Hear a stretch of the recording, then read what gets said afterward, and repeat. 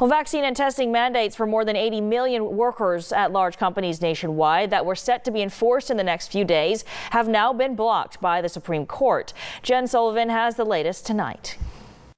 The Supreme Court delivering a damaging blow to President Biden's efforts to mandate COVID-19 vaccines nationwide, blocking the administration's emergency rule requiring private companies with 100 or more employees to have their workforces fully vaccinated or tested weekly. Private employers can choose to have a vaccine mandate. They can choose to have a vaccine or test mandate.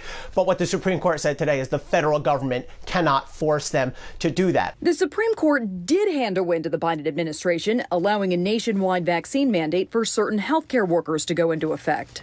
CMS's requirement for healthcare workers to be vaccinated will save the lives of patients, as well as the lives of doctors, nurses, and others who work in healthcare settings. It will cover 17 million healthcare workers at 76,000 medical facilities. The Supreme Court upheld it, and we will enforce that. President Biden said in a statement that he's disappointed in the ruling blocking the vaccination requirements for big employers. But the White House says it still plans to encourage private businesses to voluntarily impose vaccine mandates. President Biden will be calling on and will continue to call on businesses to immediately join those who have already stepped up. I'm Jen Sullivan reporting.